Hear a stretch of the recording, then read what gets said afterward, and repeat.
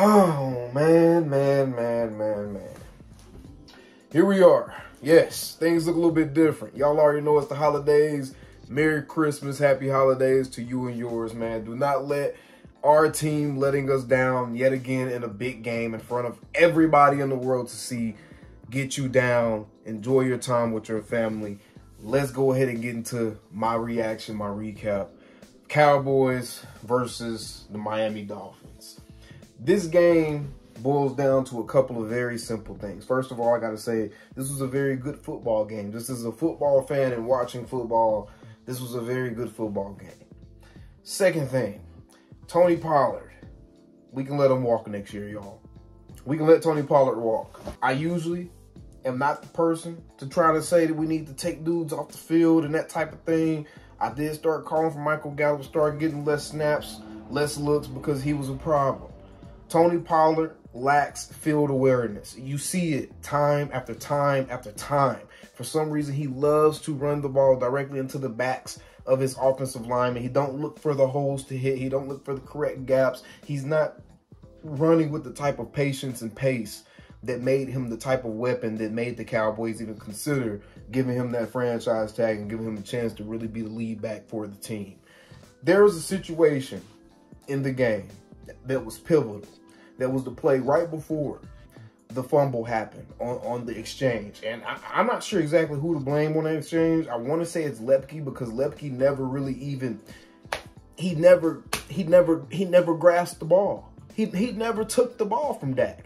Dak put it there and Lepke's hands was just tight the whole time like Dak was supposed to like bury the ball into the pocket. Lepke never actually took the ball from Dak. And the ball just fumbled. But before we even got there, why is Tony Pollard? Look at this graph. Somebody tagged me on X. Look at this graph. Why is Tony Pollard not running to the pylon? Why is he not running to the pylon? Why do you cut back? And not only do you cut back, you don't cut back and keep your shoulders square. You cut back and then give the defender your back in a position that's almost impossible for you to get the forward body lean. He's running scared right now, y'all. Tony Pollard is running scared. That stood out to me a lot. I felt like there's a lot of meat being left on the bone with a lot of our running plays. The offensive line isn't blocking that bad. The running backs are not hitting the correct gaps, bro. They're not hitting the correct holes. Tony Pollard is not seeing the field correctly right now. He's not seeing the field correctly. Outside of that, Chuma Edoga. This was the Chuma Edoga game. Chuma Edoga let Bradley Chubb run by time after time after time. Scot-free. A freeway express right to Dak Prescott, bro. His blind side. Chuma Edoga let this continuously happen, bro. And I understand Tyron Smith was a late scratch. I don't think anybody was expecting Chuma Edoga to play, including Chuma Edoga. As you can tell, it don't look like he was even expecting to play. But guess what? He did play. And he was a problem the whole game. There was times in the game where the entire line was blocking one direction. He was blocking another. I don't know if he didn't get the play call. He didn't remember what the play call was. He didn't understand what his responsibility was within the play, but it was very blatant at times in the game. At vital times. He was just letting Bradley Chubb run scot-free and completely, how do you let one of the best pass rushers in the league run scot-free to your quarterback multiple times in the game? Chuma Edoga stood out a lot in this game. As far as Dak Prescott, I think he played a pretty clean game. He made a lot of good throws. He extended the play a few times. I do feel like maybe in the first quarter there was a couple of plays where if you see the receiver, sometimes you gotta let that ball go. I do feel like there was a couple of times in the first quarter where he might have been trying to protect from getting a turnover a little bit too much. I do feel like there was a couple, but I need to go back and look at the film and see exactly what it was he was saying. Because, when you're watching the TV, you can't really see what the quarterback is seeing unless they show you the replay that's showing you that vantage point. So it's hard to really tell. But we have to go back and look at the all 22 because it felt like a couple of times in the first quarter. There may have been times where he double hitched the ball And that second hitch was him like, nah, I don't want to throw this in that spot because it could be putting the ball in danger, which I can appreciate. In a game like this, as you can see, this game truly came down to leaving points on the board when we fumbled the ball on the 1 yard line. That was a backbreaker. I felt like that completely changed the entire way that game was played because the Cowboys go up and put 7 points on the board right there. I feel like the Dolphins go into a mode where they're not as committed to the run and keeping the run as much of a part of the game plan as they did, even though they kind of did get a little pass happy. They did keep running the ball. They did keep running the ball, and they ran the ball very well when they needed to, which was in the fourth quarter. And something that needs to be discussed is the discipline of the team. The discipline of the team is an issue.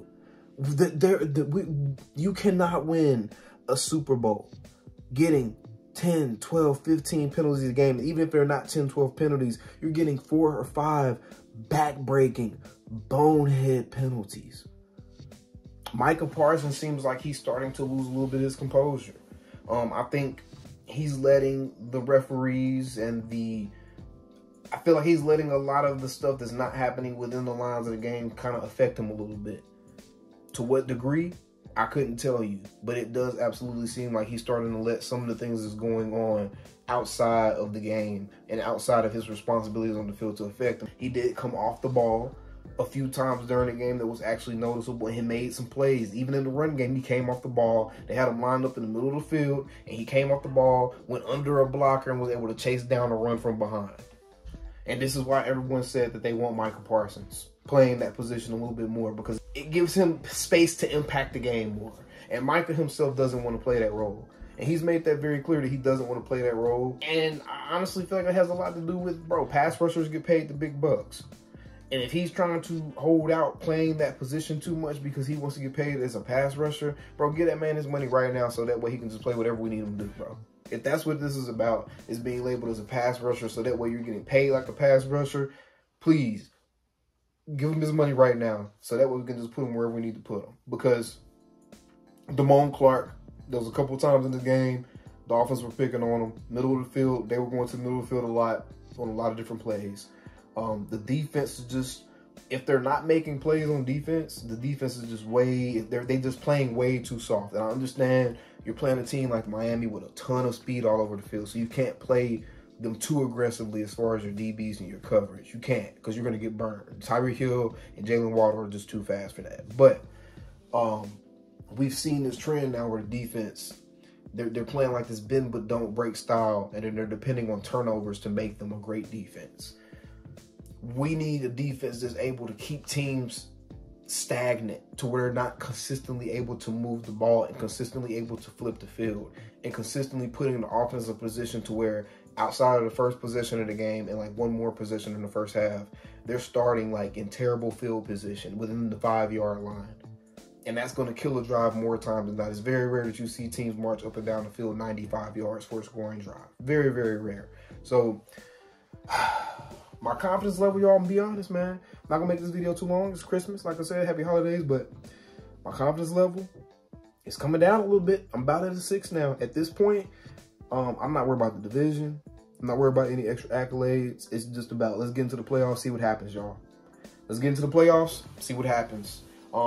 I don't think that there was anything noteworthy from this game, anything that should be headline worthy, anything to where you can just point at somebody outside of the people I named. Tony Pollard, Chuma Edoga, those are the main guys I'm looking at offensively.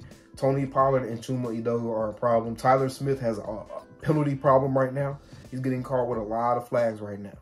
But besides that, the defense, Dan Quinn, I'm looking at you. We got to start looking at Dan Quinn. My confidence has dropped a lot. I'm not going to lie to y'all, be realistic with you. But as always, you know, always in these videos, how them Cowboys, man. Take it away, Pastor. We still them bullies, bro. Calling me, texting me, paging me, asking me, am I still them boys? Y'all usually check on me. Listen. I'm still them boys. Hey! Woo! Hey! I'm still them boys.